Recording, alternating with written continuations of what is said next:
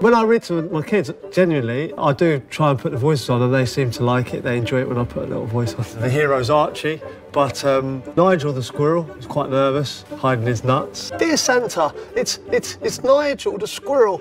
I'd really like an acorn for Christmas. Wait, no, not an acorn. And then there was a badger. I went for a little bit more cockney on the badger's voice. I'm a badger. It's my favourite character, yeah.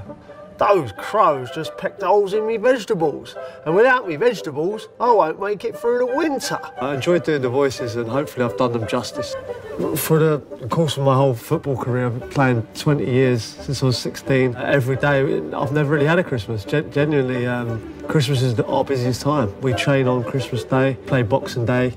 We usually play the 28th, we play the 1st. So many games over that period. It'd be nice to spend it with the kids and the family and not have to shoot off to a match or think about where I have to be. We always have Christmas pyjamas at Christmas, and Christmas Day is the first one we open is the pyjamas. It's a ritual that we all have to put them on. Mine are regularly too short, don't fit. The kids laugh and then we crack on with our day.